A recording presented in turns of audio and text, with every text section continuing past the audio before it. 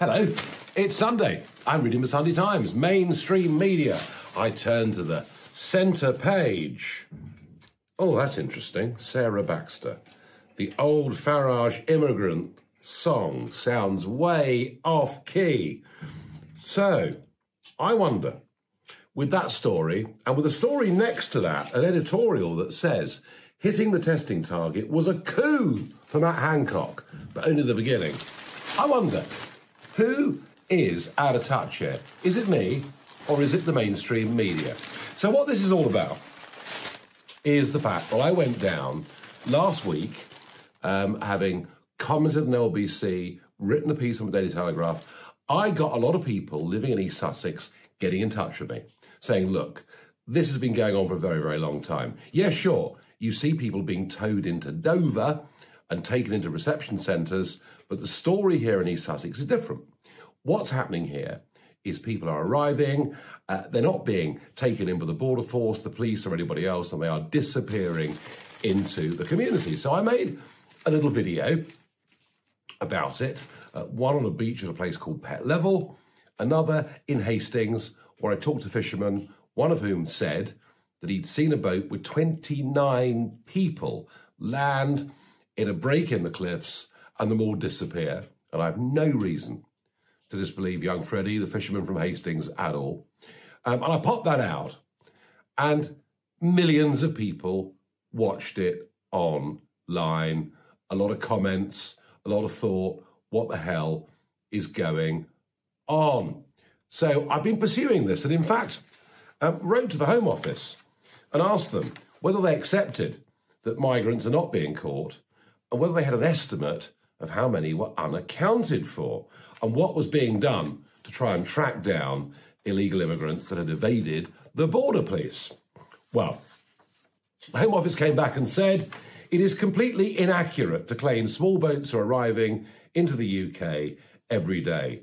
We are using all the skills of the Border Force, the National Crime Agency, Immigration Enforcement, and French law enforcement, you're having a laugh, to dismantle and arrest the criminal gangs who trade in people smuggling. And since April the 1st, we've stopped so many from coming, blah, blah, blah, blah, blah. They finish up by saying, in the last year, over 155 people who entered the UK on small boats have been returned to Europe. So it's all fine, apparently. Priti Patel, the Home Secretary, has acknowledged there's a problem, but the Home Office answer to my question is that it's actually all fine, and we shouldn't get too upset or aerated about it. Well, just a few facts. Since you all went into lockdown, over 600 people that we know of have come into the UK. 1,000 people, more than 1,000 people this year have come into the UK. What percentage do you think have been returned? Well, it's about 3%. So it's like there's a great big sign on the cliffs of Dover which says it's worth every penny you pay the criminal trafficking gangs, because more than likely you're going to be able to stay.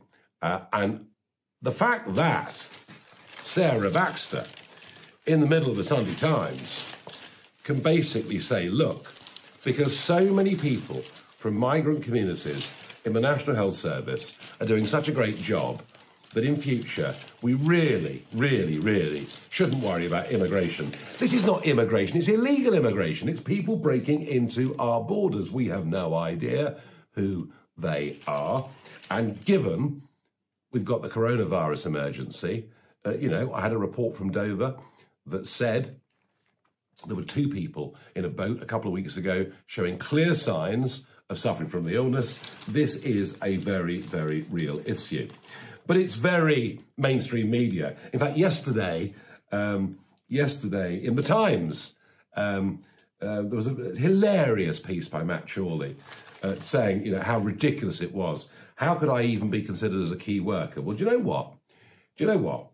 Not only do I broadcast, not only do I write, but 6 million people watched stuff I put up online last week. I do have a voice in this. I do have skin in the game. But of course, the sneerocracy, it's all too much for them. I think that these newspapers... Oh, and by the way, have you seen the figures?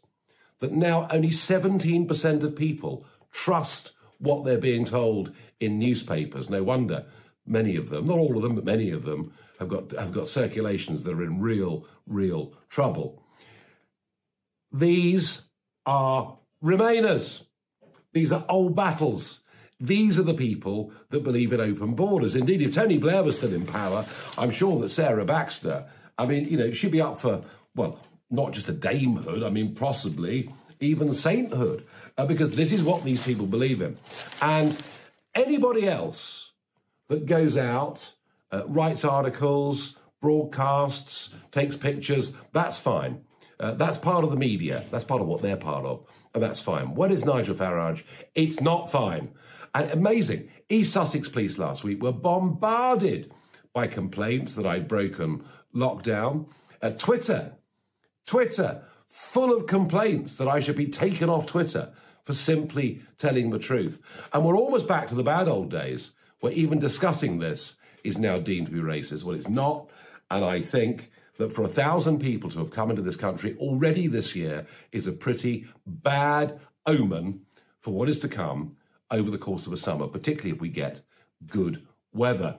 Now, 50 people, 50 were brought into Dover this morning. I don't know how many disappeared elsewhere along our South England beaches, and nor do any of the authorities. But 50 were taken into Dover this morning. I'll have a bet with you that tomorrow morning it's the same or even more. I say that because I've looked at the shipping forecast and it's going to be very, very calm overnight. And I am not going to let this go. You know, whatever the Remain commentariat think, the fact is the Brexit vote and so much that has happened since is about us getting control of our borders properly. And illegal immigration should be absolutely at the top of that list. As for the comments about NHS workers, well, I think we should include care workers as well in our old people's homes, which have been so horrendously neglected by the government during this crisis. And we're told the true figures of how many have died, we may never know. But here's the point. I went out last week, got an old saucepan, and knocked away with a wooden spoon.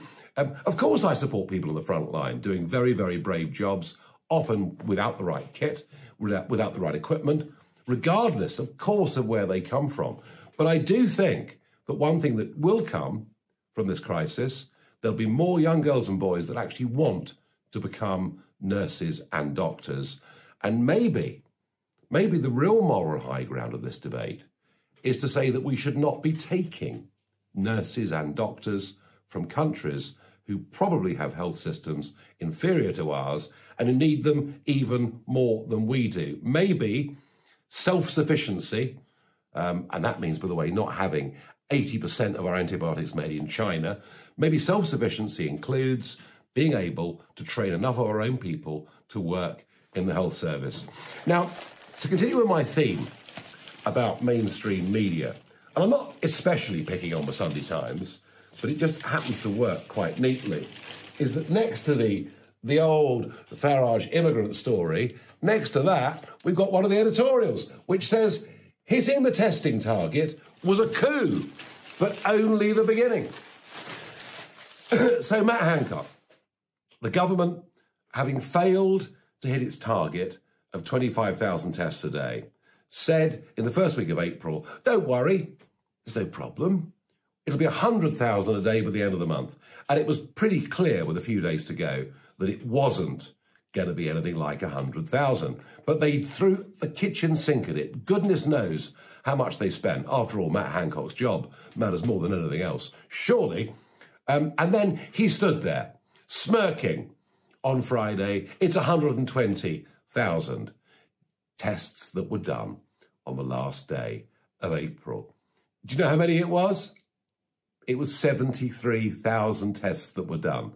The rest were in the post. Well, you've heard that story before, I'm sure. And yet, to my astonishment, the media all think he's pulled a rabbit out of the hat. The media all think he's done something absolutely fantastic. I think it is dishonest.